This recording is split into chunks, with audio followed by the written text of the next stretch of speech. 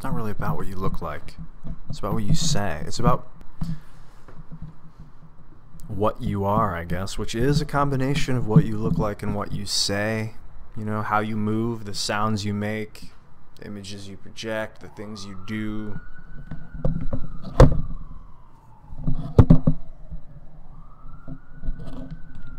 Blottity, blottity. Just tightening my blue.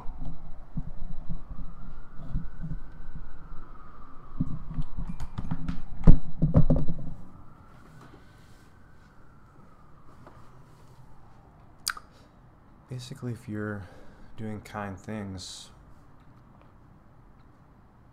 doesn't matter if you're like a homeless, you know, not to take anything away from someone that doesn't have a house, but if you're like unclean, you know, bogged down with dirty clothes, if you're really kind, it doesn't really matter what you look like. If you're old, young, if you do a really good deed, you know, humanity lifts you.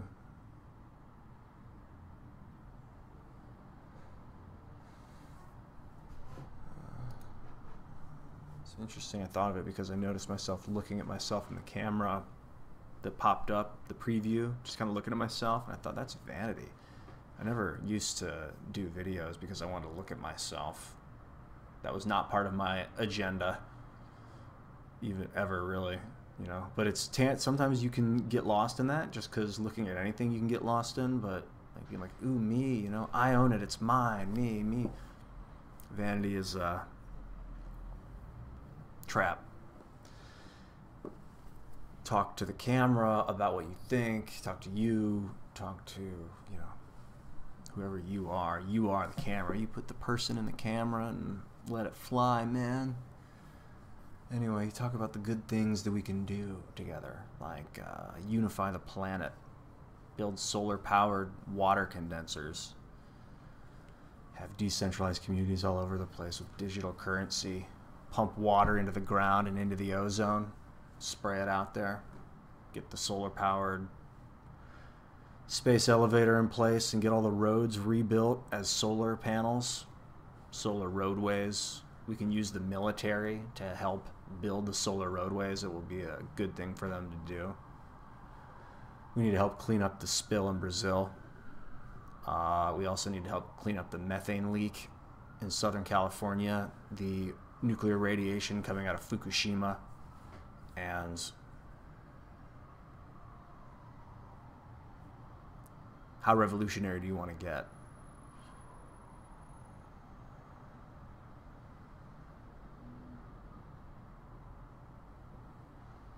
All at once.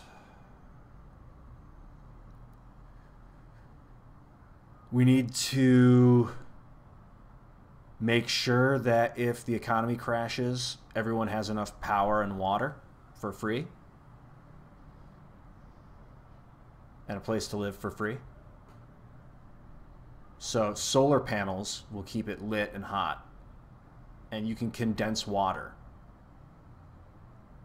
You can also make graphene and clean up the air by printing it out of the carbon dioxide. But we don't need to do that right away. Well, we don't need to do that in everyone's home just yet. Unless you have an idea, then let me know.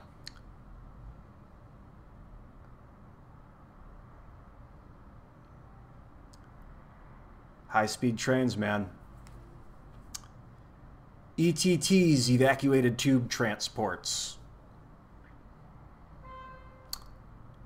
Also self-driving cars. That's another debate. Like, what does the car do, you know? If there's a group of kids walking in front of it, but it has a passengers of 4, what does the car do? Does it protect the passengers, or does it, you know? But the luxury of self-driving cars. And then we'll be able to fly in cars because it'll be magnetic. But that comes after the revolution.